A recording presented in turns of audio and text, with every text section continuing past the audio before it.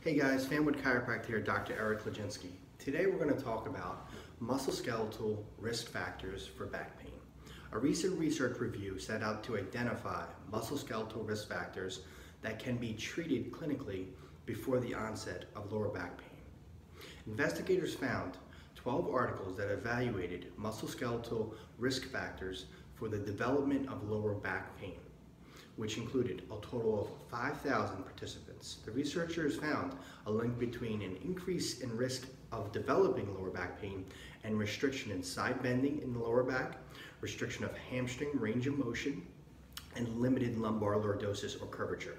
These findings may allow clinicians to screen for and identify risk factors that could potentially reduce costs and improve the quality of life of many individuals by preventing development of lower back pain. Basically, we want to make sure that the spinal joints are functionally moving well, making sure that the muscles of the hamstrings, of the lower back, of the legs, the lower extremities are flexible enough, because this can contribute to back pain. As a chiropractor, we assess not only function of the spinal joints, but also function of the muscles, in addition to making sure everything is symmetrical from left to right. Balance is key in order for you to avoid lower back problems. If you enjoyed this article, I encourage you to share it with friends or family members. For more information, you can always visit us at fanwoodbackrelief.com. Or if you have any questions particular to this or anything else, please give us a call.